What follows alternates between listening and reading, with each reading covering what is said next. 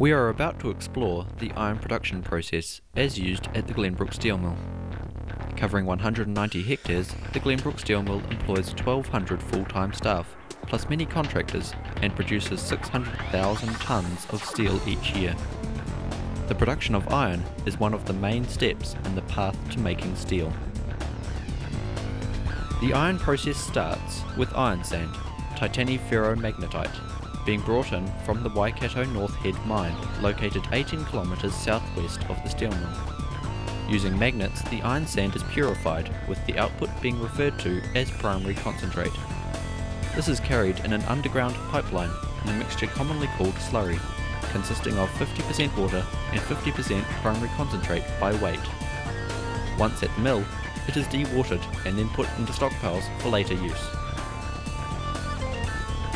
A system of conveyor belts pick up the primary concentrate and carry it to the Multi-Hearth Furnaces, where it is mixed with coal and a small amount of limestone to regulate acidity throughout the process. The steel mill has 4 Multi-Hearth Furnaces, or MHFs, which are divided into 12 hearths, or layers, covering a total of 412 square metres per furnace, where the mixture is superheated to around 1000 degrees Celsius, burning off the impurities in gaseous form. These gases are directed to the afterburners, where they are reburnt to convert the carbon monoxide into the cleaner carbon dioxide. Once burnt, they can be used to generate up to 60% of the site's power in the cogeneration plant. The output from the Multi-Hearth furnace is transferred to one of 4 Rotary Kilns. They are 65 metres long and 4.6 metres in diameter. The inside of the kiln is layered with alumina bricks to a depth of 230mm in order to withstand the intense heat.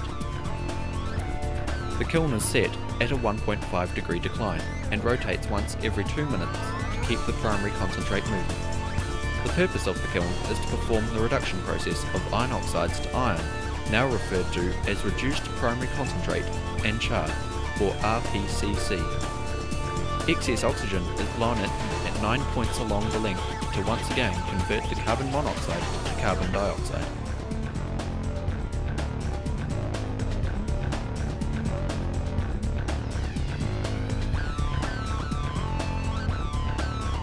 The materials spend approximately 12 hours in the kiln, going from one end to the other, and are discharged across a set of bars 100mm apart, which prevent large clumps entering the melters.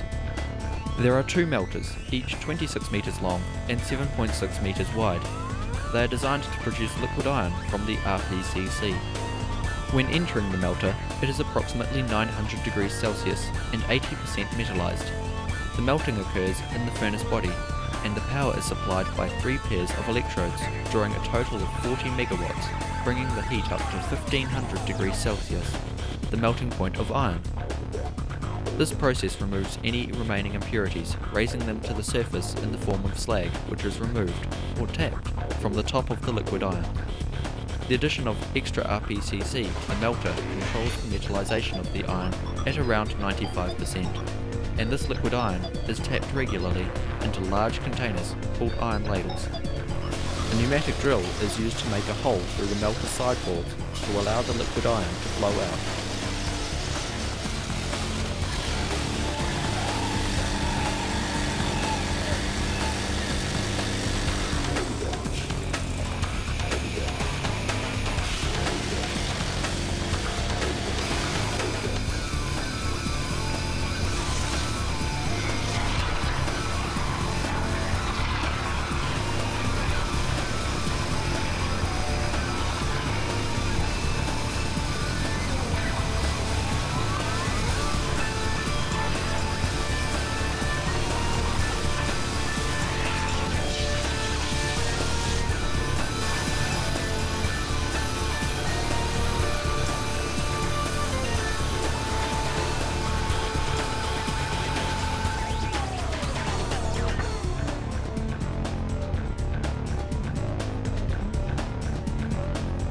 The ladles are carried out of the iron processing plant by huge vehicles to be used in the rest of the steel making process.